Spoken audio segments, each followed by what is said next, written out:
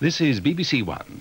Now it's 6:30 and time for the very first edition of the brand new BBC Breakfast News with Nicholas Witchell and Jill Dando.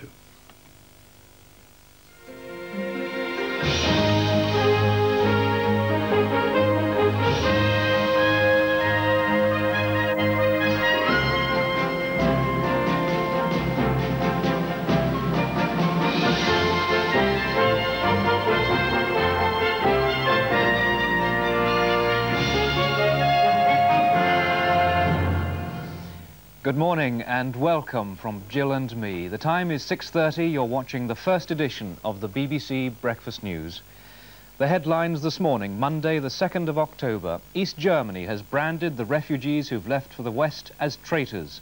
6,000 reached West Germany over the weekend. Hundreds more are hoping for permission to do the same today.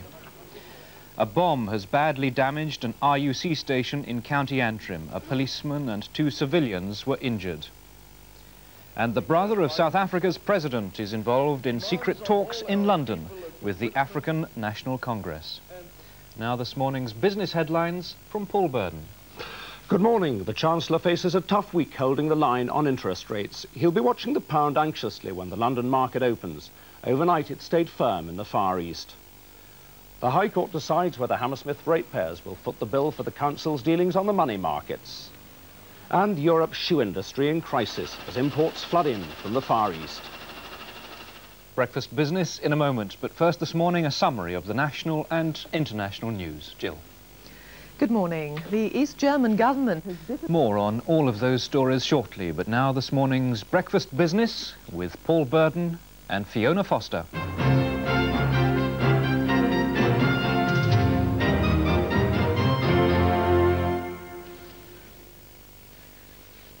Good morning. The markets are bracing themselves for a tense week as currency dealers talk of a crisis of confidence in sterling. There are fears that British interest rates could rise to 15% to protect the pound after its fall last week. The Chancellor's battle will be made considerably more difficult if the Bundesbank raises West German rates on Thursday. This morning, the pound is up very slightly on the Tokyo markets, up a fennick and a half at about 3 marks and 3 fennicks. When trading starts in London, all eyes will be on sterling. Rory Kethlin-Jones reports. The remarkable parrot. And that was the breakfast news today, Monday, October the 2nd. Another security leak has been reported in Northern Ireland. In County Antrim, 3 people have been slightly injured in an IRA bomb outside a police station in Randalstown. And the East German government has denounced the refugees who left for the West over the weekend as anti-social traitors. More are gathering at the West German embassy in Prague this morning. If you've been with us since 6:30 this morning, I suggest you go back to bed now. We will be here again from 6:30 tomorrow with breakfast business at 6:30, the main news at 7 o'clock and 8 o'clock, and of course a lot more besides. But for this morning, from all of us, from those whom you don't see, who've worked so hard to get this programme on the air, from those whom you do see, from Jill and from me, a very good morning.